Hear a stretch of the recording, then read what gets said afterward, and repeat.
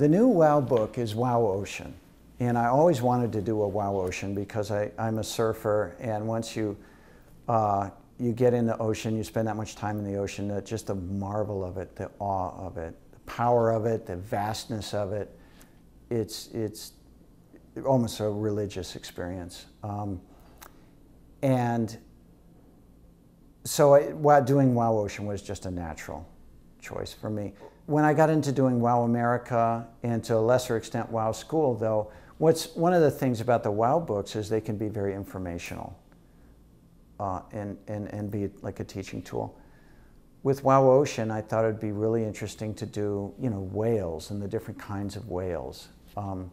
Again, it's not a definitive encyclopedia of sea life, but it's for you very young readers to have an introduction to what the different kinds of whales look like, what the different kinds of jellyfish look like, different kinds of what you would see on a coral reef, tropical fish, and we do dolphins, whales, coral reef, sharks, which they love.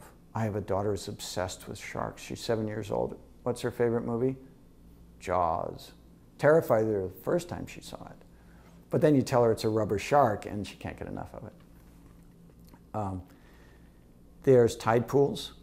And we do, as a family, we've spent hours and hours, on the seashore just looking at tide pools and wandering amongst, it's fascinating. So I label every different kind of sea creature.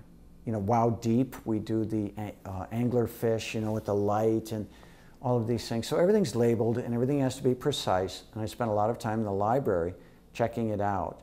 And I am going to have a marine biologist do the final proofing of it to make sure that everything's right.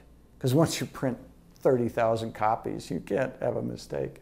When I was a little kid, I thought that if something was in print, it was gospel. It was like literally carved in stone. When I got into journalism as a grown-up and began to realize how human people are and how things slip in, I realized that wasn't true. I think with children's books, you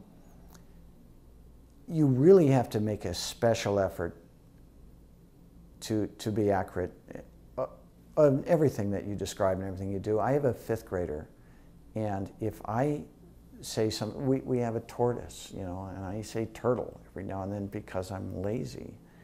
And she says, "Dad, it's a tortoise." And, anyway, so you can't have a flaw, you can't have a mistake. And I do a lot of research because, if you're going to label anything, you've got to label it correctly, or else don't label anything. You're either in or you're out that way. But I found it really interesting in WOW Ocean to do the labels. I thought it would be really interesting because I know how the kids love that.